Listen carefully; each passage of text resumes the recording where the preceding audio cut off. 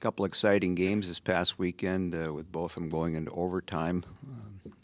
It's always fun when you win in overtime. It's disappointing, obviously, if you're on the other end of the score. But, both games I thought we played well.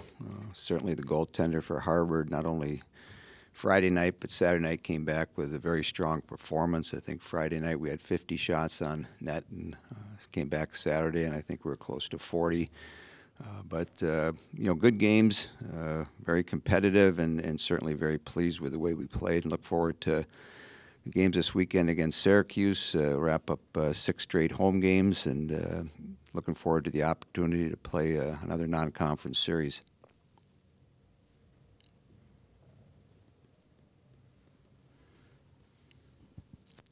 Mark, how do you keep the team from pressing when it's getting so many chances and they're not going in? It can grind at a team after a while. It seems like your players were able to stay with it, though. They were, and when you get in a situation where you seem to have a lot of momentum, you're getting some very quality scoring opportunities.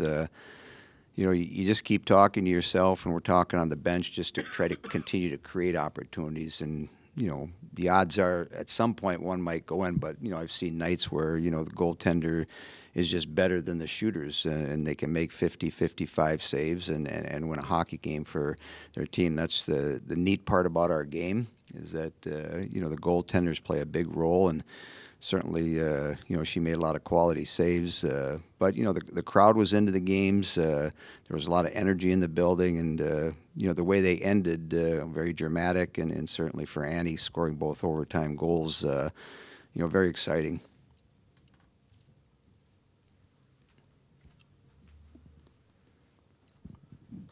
You've been around this sport for a little while.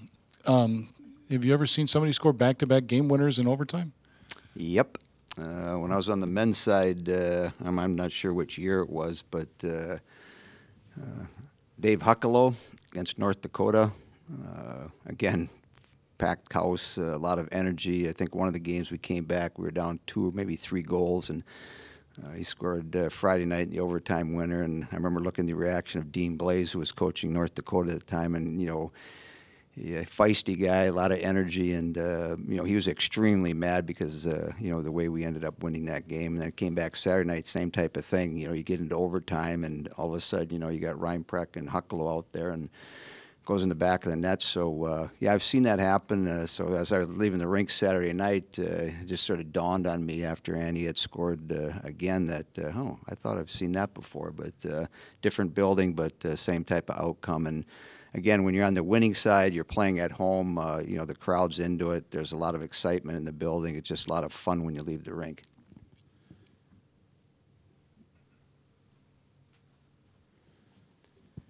Is there such thing as a clutch player in hockey? In basketball, you want somebody to take the last shot, or baseball, you want somebody up at the right time. Is there such thing as a clutch player in hockey?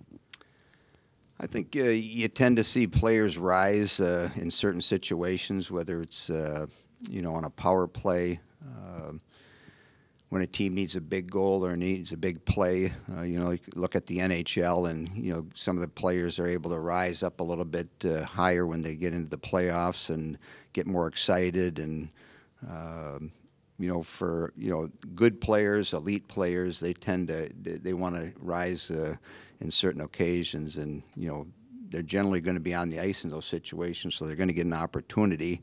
And the way that power play had been Saturday night, we got the one late in overtime, and I'm trying to figure out, okay, this is a good time for your power play to work. And as the clock was winding down, it looked like we weren't going to get an opportunity, and all of a sudden, your big player makes a big play. And those are the type of things that you like to be on the ice. You want to be in those situations, and then when you get an opportunity, you want to capitalize. And Andy was able to do it both nights.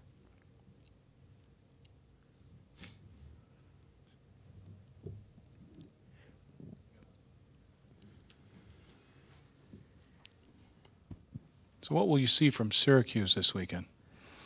Well, knowing Paul, I think he's been there now 10 or 12 years, and he was at St. Lawrence for a long time. He's been in the business on on the women's side for I think 19 years and was on the men's side for a while. They'll be well coached. They compete at a real high level, and so that's what we'll see. We haven't seen any footage on them. Played in the tournament this past weekend out in Vermont, and I know when we played them last year, the first night we played them, I think it was a 1-0 game, and very tight checking, not many penalties in that game. Then we came back the next night and scored a couple power play goals and ended up winning by a couple goals. But again, well coached, very competitive team, and they'll come in here and work very hard.